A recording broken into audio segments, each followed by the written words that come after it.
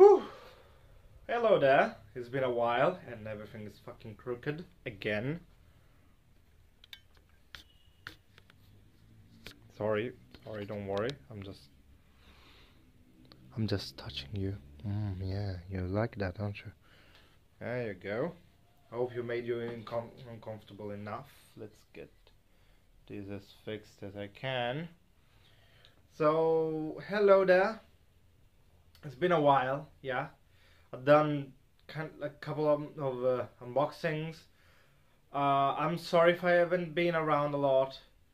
University, being sick, having my whole room to fix up because I had a lot of stuff to fix up. I need to fix up a lot of issues. I'm running out of room, literally, so I need to put some shit on the wall and I need to put a new shelving unit because my old one is breaking down. My glasses broke too, so that's another fucking thing for money. And I am looking like I need to be punched in a fucking locker room probably in some fucking, I don't know, 80s kind of cliche thing. Whatever.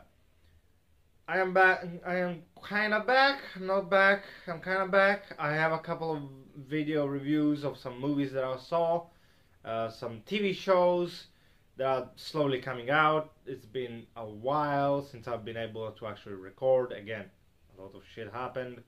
And for now, we're gonna concentrate on some updates that I have. Mainly this on the two masks that I bought from Enrico Palma and that I finally finished on working on. The first one is gonna be this one, which is still not fully done, but whatever, fuck it. This one is the, and it looks really bad at the moment. This is the J. Weinberg V2 We Are Not Your Kind. It looks kind of shit because for now it's held with some yarn here because I need to buy some a lot of rivets because this motherfucker takes like 30 rivets on its own, and I'm gonna glue some parts down so at least it doesn't look as bad, and I need to shape it a little bit too. But I love how the color came out, how the mouth came out too. I put 4 straps in this case, straps that I made. They're not the best, they're not the worst, because like this they actually fit and it doesn't fold up, because with this mask and even the other one there's an issue with Jay's mask that he just does that. The mask stays on his head like this, but believe me when I say it, it's very uncomfortable to talk in this because this chin continuously slips, and I want to keep these a long time because I wear them for conventions. So give me a second and I'll get the new one. I just finished this essentially 2 minutes ago. This is my V2 We Are Not Your Kind. Essentially I have just We Are Not Your Kind collection.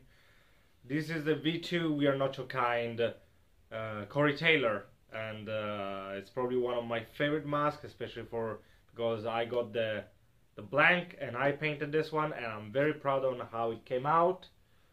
And I had to actually stitch the whole thing. Enrico did include some parts that were already hauled out, like this part, the chin and the under chain, but I had to do essentially all of the temples, the back, the little scratches here, and it was actually here too, and same for this side.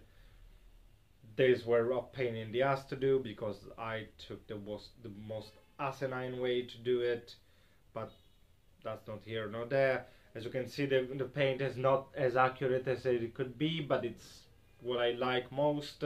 I went for a half-weathered look, like it was in the mid-time we saw it wear this mask, before it was weathered to shit, like with the 3-4 lines here on the head. This is actually very comfortable. It fits me pretty snugly. I did add these that I made like literally with some leather skin, like crocodile skin that I had, and just stitched them a little bit and riveted them down. These are more for decoration essentially, because this one fits me extremely well. It does not do anything. I can literally put it on through probably 2 of them, not even 3, and fitting them it's actually pretty easy. So let me take off my. Sorry, there's a lot of shit on the floor too.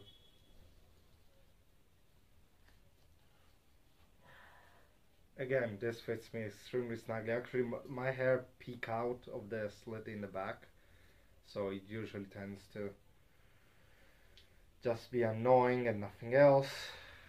These are just an extra precaution, and they're essentially just to be decoration and be accurate to the actual mask, so that they fit pretty well. The mask itself fits really well. I can hear quite nicely. I can actually talk a lot.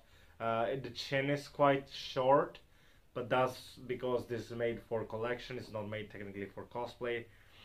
This was made for collecting these, not doing other things. I did glue down these instead of actually riveting that because it was pretty useless to me to buy a complete different tool to push them and make them into one single thing. But the mask itself is bloody perfect, as you can see. I can pretty much talk completely. Technically, I should open up these a little bit in order to actually be able to open the mouth fully. I don't know if Corey has it till here, but for sure a little bit of this should be open, but I'm not gonna do it because the mask is it's pretty good already, and I'm not gonna complain about it that much. I don't have to do God knows what with it. I just need to be cool with it, be creepy with it, the usual stuff. So, and I can literally slip it down like this, which is lovely. I'm gonna put this on a headphone soon and enjoy the mess that I made with this. And yeah, that's pretty much it on this front, on the mask front, because I've been really busy with a lot of stuff.